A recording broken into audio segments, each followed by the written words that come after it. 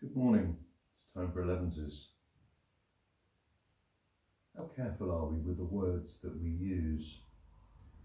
Can words be misplaced? The Bible speaks of language being very powerful.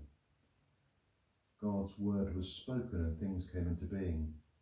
Jesus is called the Logos, Greek word for word.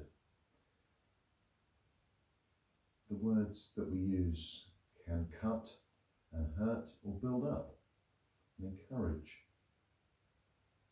There are profanities, things that are profane, using God's name in vain, for example, which is different from vulgarity, speaking of people's body parts in various ways, vulgar language that kids always giggle at, that make us chuckle behind our hands.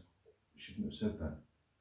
But there's a difference between vulgarity, profanity, and also kind, gentle words. The use of language and wit. The old joke, about hedgehogs. Why do they do that?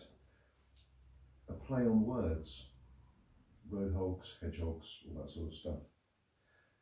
How we treat creation, how we speak of it, being stewards of the earth. I mention hedgehogs because I'm a big fan of nature. Little creatures that we are watching disappear before our eyes. When did you last see a hedgehog? Anyway, use the words that come out of your mouth carefully. I try to, and when we say something we shouldn't, then we need to apologise. That's hard as well, to apologise, to say sorry. Our tongues are very powerful things.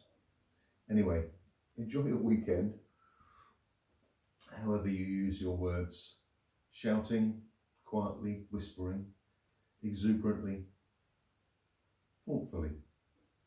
May they not be vulgar nor profane. Take care. Bye-bye.